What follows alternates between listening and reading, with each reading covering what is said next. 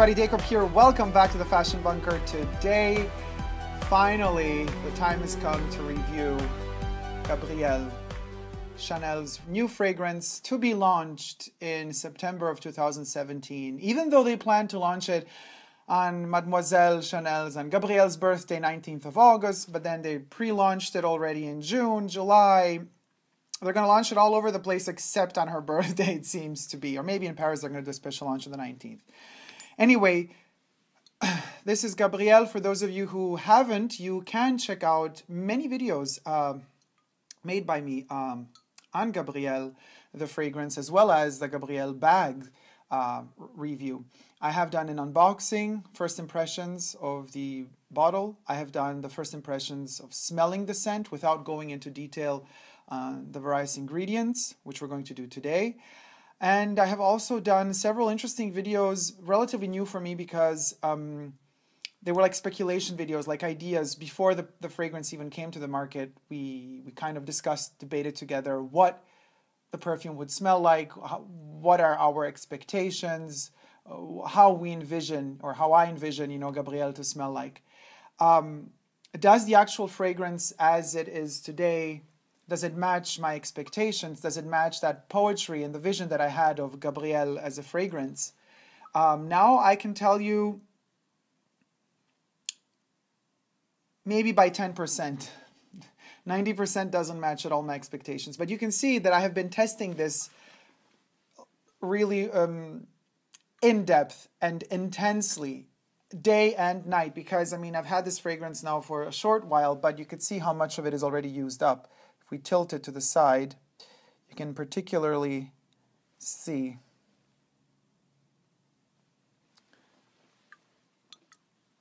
ASMR. Very thin glass. Okay, I'm going to spray it on now. I have it already on my chest since a couple of hours. I want that dry down to whiff into me, but let's spray it on the arm.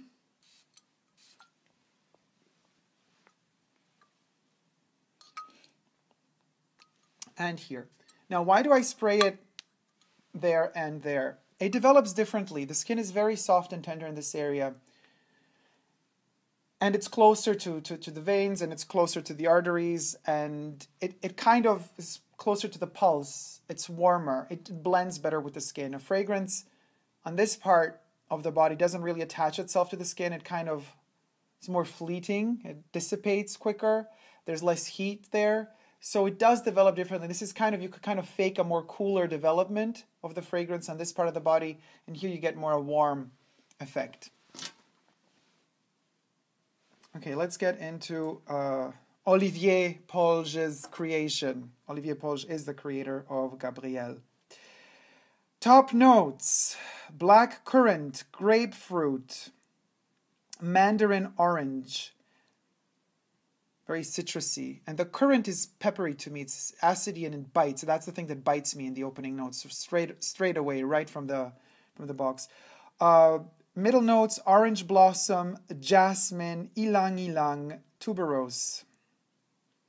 Base notes: musk and sandalwood. That's what they tell us is in this fragrance. There is more. Obviously, there's always more in a fragrance than what the perfumer decides to tell us. Slightly headache-inducing. I do not like the opening of this perfume. I've said it in my initial thoughts, and unfortunately I have to stick to that because after testing it out for many days and nights, it just does not work with me in the opening notes. It's too citrusy. It bites me too much. There's something artificial in the opening that just does not blend very well with me. If you remember, for those of you who have seen my first impressions of Gabrielle, I did kind of send off a little challenge to you guys, a little riddle. I said it reminds me of a certain fragrance. I think it would remind me because I had to really wait for the dry down to kick in, mid-notes actually. And I lifted this for a second, and I asked you if you would guess. 3 of you guessed, nobody else. 3 people guessed. And I will reveal what it is as we kick in the mid-notes, because right now it doesn't smell like it at all. All right. What is interesting to note is that the grapefruit, mandarin, they're all like citrusy tones.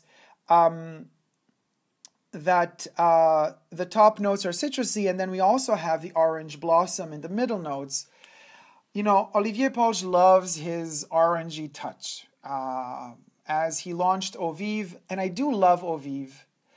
I love Eau Vive especially because of its dry down. Not because of its blood orange opening, but because of its sandally, warm, woody dry down, which really becomes creamy on my skin and delicious. And you gotta wait for that dry down. But when the dry down arrives, it's majestic. It really does not feel like a flanker to me.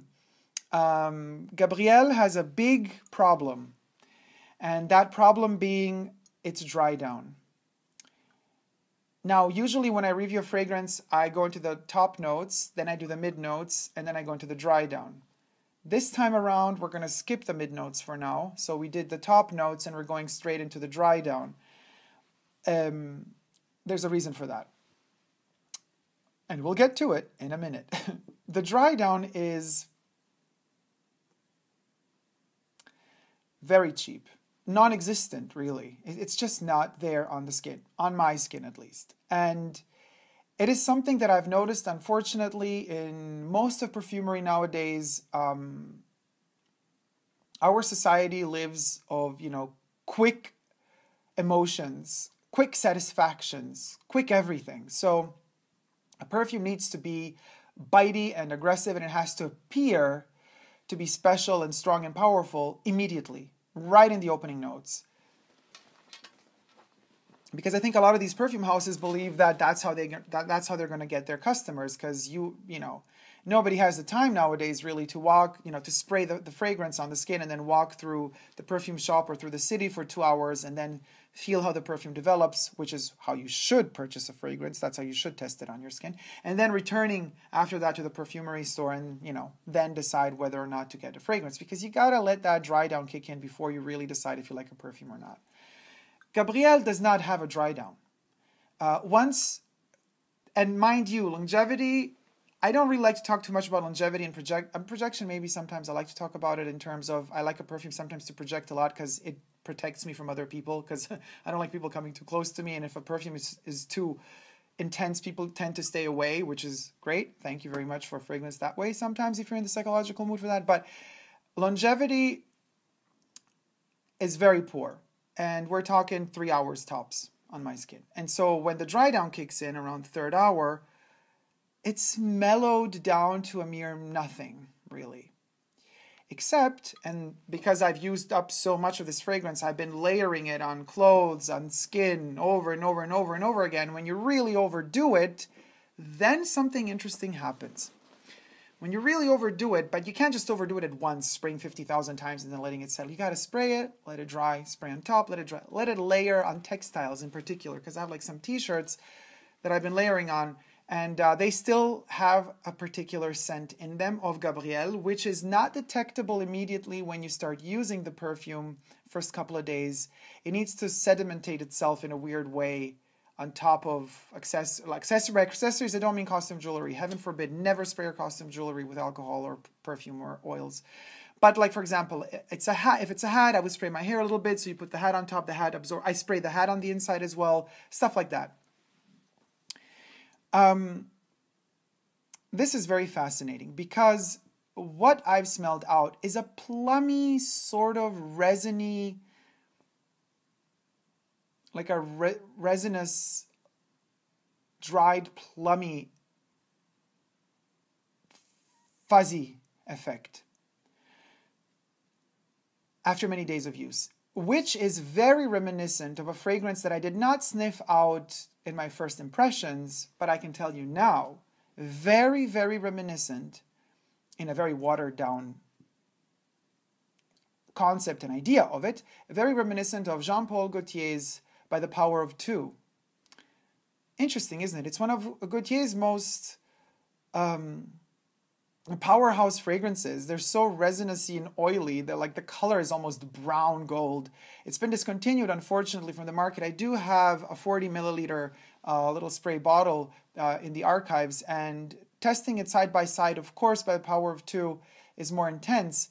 But if you're layering Gabrielle over and over and over again on certain, jacket, shirts, whatever, collars, hats, after a couple of days, you're going to smell out that peachy, not peachy, plummy, furry, resinousy kind of touch to it, which I like, but I don't like it for Chanel. It's not Chanel to me.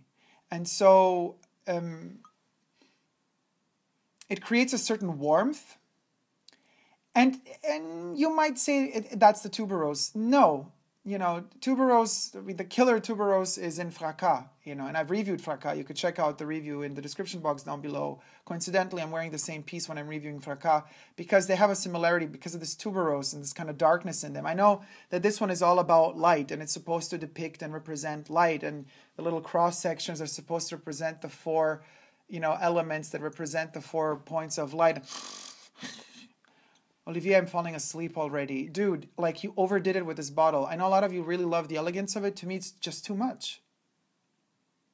I don't need to over-conceptualize every element of a bottle in order to appreciate the fragrance more. Because if you're going to have to sell to me the concept of a bottle in order to appreciate the fragrance, then I start thinking there's something wrong with the fragrance. Why can't the fragrance talk on its own? On another note, somebody stated, actually Chanel stated, the brand, that it took them 5 years to develop, but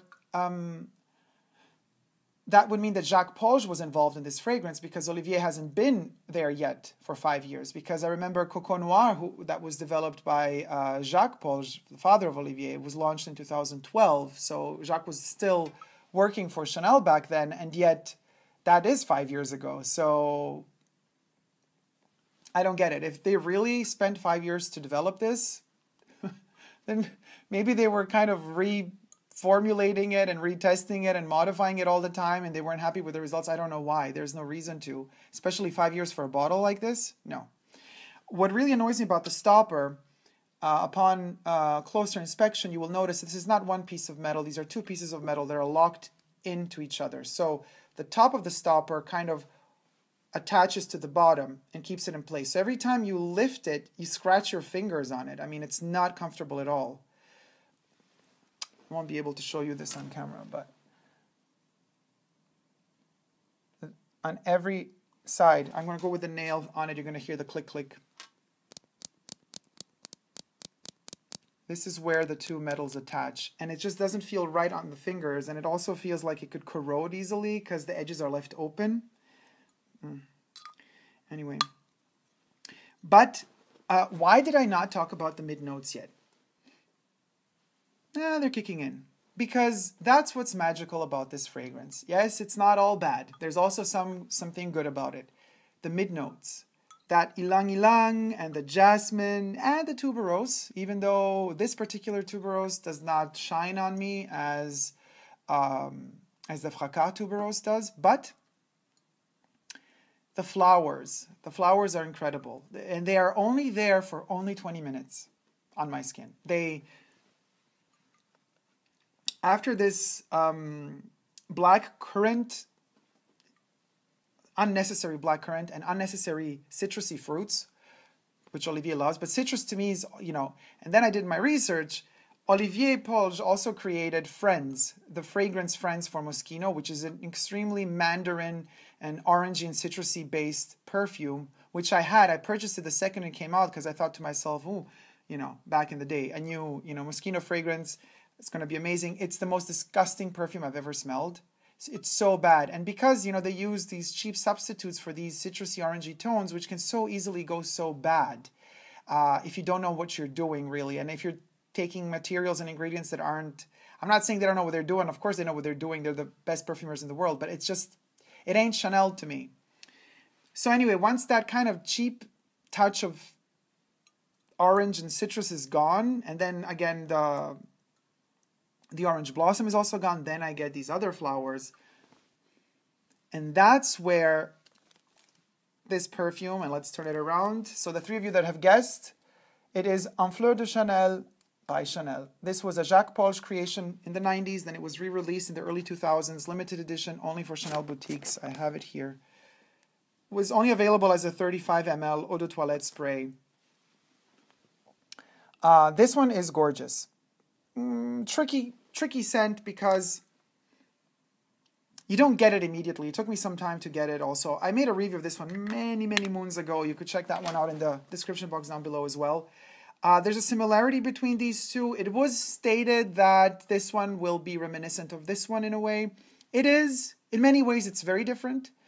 But those mid notes, which is the only part of this perfume that I treasure, we have the heart of Fleur de Chanel. And Fleur de Chanel was created as a sort of imaginary scent because, you know, camellias were loved by Coco Chanel. And since camellia flowers do not have a fragrance, Jacques Polge idealized the smell of a camellia. So he thought, if a camellia had a smell, how would it smell?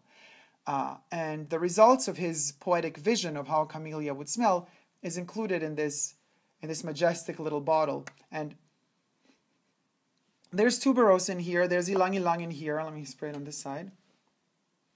And it's intense, and it's a 90s fragrance, and you kind of smell out something in there that's kind of shifting towards the 2000s. It's a very time-specific fragrance, as will this one become. This one is not timeless, guys. This one smells like 2017. Now, if they started developing it 5 years prior, I'm sure they modified it bit by bit as the years progressed, and now we are ready to launch it, and it has been launched, and it does smell like the times we live in. And that soapy, resinousy touch that's reminiscent of By the Power of Two by Gaultier, something that sticks to it towards the dry down, and that's what makes it not Chanel to me. And this brings me to my, point of Olivier Polge being a great perfumer. I'm not saying he's not good at what he does. He's great at what he does. Dior Homme is an incredible composition that he made. Victor Nodov's Spice Bomb or Flower Bomb, I mean, both are interesting, but I don't know if he did both or just one of them. Also very fascinating, but those are very specific fragrances that have a special type of screechy, and that's another word I used for this one in the initial smelling or testing of it, a certain screechiness to them that Chanel fragrances don't have. And I know he's kind of holding back. He can't really just do what he wants to do because he's in the house of Chanel now. He has to deliver some sort of Chanelified philosophy of fragrance and poetry to fragrance because he has to kind of keep that vocabulary alive, that olfactory vocabulary alive. And of course, as we say, vitamin B. Daddy was working for Chanel his whole life. Now the son gets the job. Wow, what a cliche. But the son already worked as a perfumer before, hitting up Coco and starting to work for her. So I wonder, all that prestige, Olivier, I get it. It's a huge house. It's a huge prestige. But I think you lost your freedom. I think for your own sake, you should have kindly declined the offer to work for the perfume Maison Chanel because you're not made for Chanel. You make incredible fragrances. But you're meant to make other types of fragrances, not Chanel fragrances. This one has these 20 minutes of flowers in there where we sense Chanel, but the opening is not Chanel, and the dry down is not even there. And I think the dry down is so subdued and kind of you've been castrating yourself, we're missing that explosion because had you created the explosion that we're so used to from your fragrances that you didn't do for Chanel, but prior to, then I would expect some sort of bombastic, twist and an experimentation in ingredients and also, artificial ingredients. Why not? It's all fine at the end of the day. Do whatever you want to do. But you couldn't really do that for Chanel. So we got something that feels a little bit castrated. It doesn't really go anywhere, but it makes us feel like it's trying really hard. And that's not what Gabrielle is. That's not what she was when she was growing up. And I know Chanel is investing a lot of money in marketing and they're going to brainwash all of us and we're all going to love it.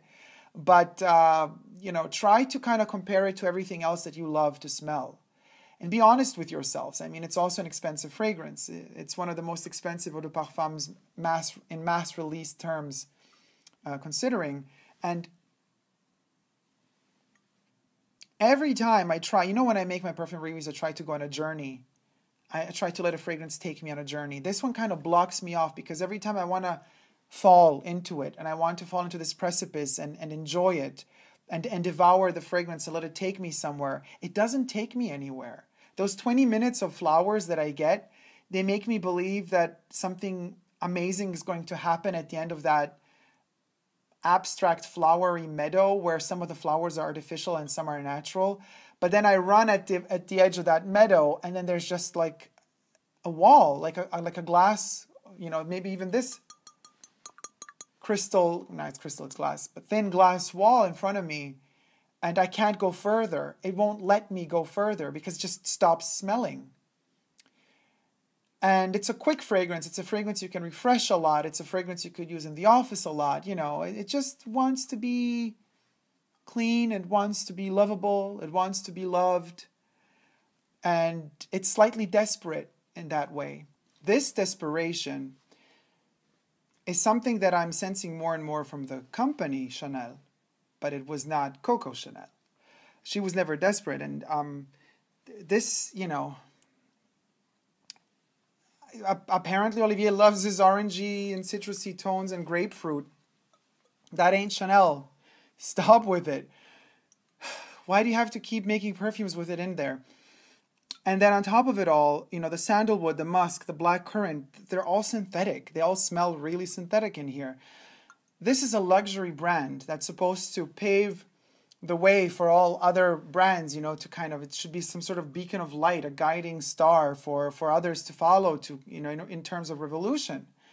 If you're a luxury brand that's earning billions, trillions, I don't know how much you're earning every year, you have to be the one that's daring to pave the way for others to follow. You should not be the one who dictates, let's play it safe. Heaven forbid we were to lose a million, billion, because we don't trust the consumers to actually be open for something new and different.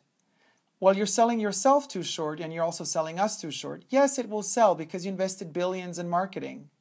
So you're going to have that initial kick of selling, but this will never be number 5. This will never be number 22. This will never be Gardenia. This will never be Sycamore. Never.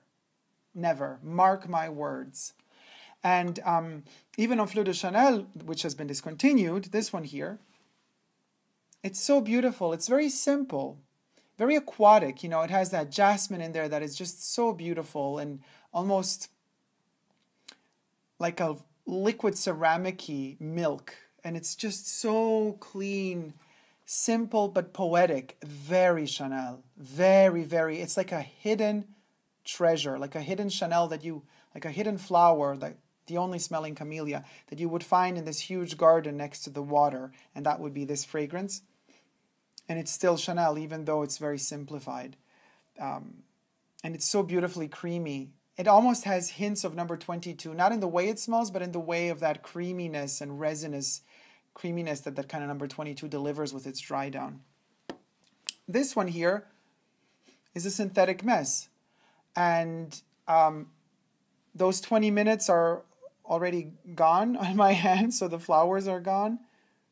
And now I'm hitting that cheap dry down, which just really, I'm sorry, Chanel, but this is a huge disappointment. It really doesn't deliver. Actually, it smells the best out of the bottle, which is super strange. Usually out of the bottle, Chanel fragrances they bite you a little. They have the aldehydes in there that kind of tend to bite you a little bit. But this one is again, developed to be a pleasant bestseller for at least a season. And mind you, if had this been a flanker and you're just creating some summery or late summery fragrance or early fall fragrance to sell to your customers, then so be it. But 15 years we're waiting and you're telling us this will be revolutionary because it's been 15 years since Chanel launched a new fragrance that wasn't a flanker. And you're telling us this is going to be the new number 5, the new number 22, the new Gardenia, the new Sycamore. Are you kidding me? How dare you make fun of us, thinking that we're so gullible and stupid to believe that this is a new number 5, a new Gardenia, a new number 22. It ain't. It saddens me, really, because There was so much potential. A company that is so powerful, that has everything, that could concoct in terms of perfumery, in terms of fashion, everything. They could revolutionize the world if they wanted to, if they just wanted to take that risk.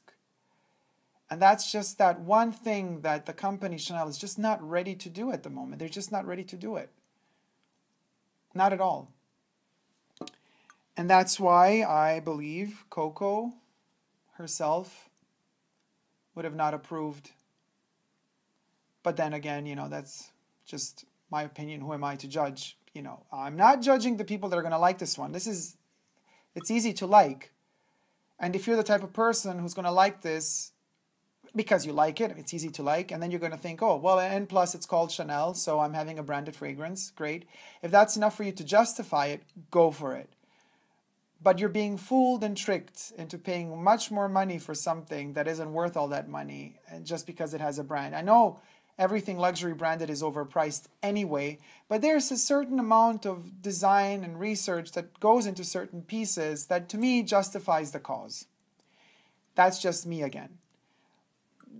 Here I can't justify anything, and even the fact that they're selling me the fact that the bottle is super flat on all sides and how incredible and difficult it is to make, I don't care. You should have wasted less time in the freaking bottle and invested more time in creating the juice that kind of, you know, knocks my head off. Enough ranting. That was my review, guys. No travel, no trip. The only trip that you can save yourself is going to the perfume counter to buy this one. Travel somewhere else. And you know I love my Chanel, and I love my Les Exclusives Eau de Toilette, and I would do just about anything to try out everything that Chanel is doing. But this one really disappoints me on so many levels, in so many different respects, that it's really hard for me to find anything positive. And I have found positive things, but all in all, it's an okay perfume, but it's not an okay Chanel perfume. Thank you guys so much for watching. I hope you liked this review. If you have, please do thumb it up and let me know what you thought in the comment section down below. And if you haven't already but do wish to, please consider subscribing to my channel here on YouTube. I'm also on Instagram, Facebook, and Twitter. So no matter how good or bad a fragrance and perfume is or are, you still got to stay connected with your inner core and yourself. Don't let marketing brainwash you. Figure out for yourself what is pleasant to your nose. Give yourself time to figure that out. And the only way you can give yourself time to figure that out is if you never give up on love. Love you guys. See you soon. Take care. Bye.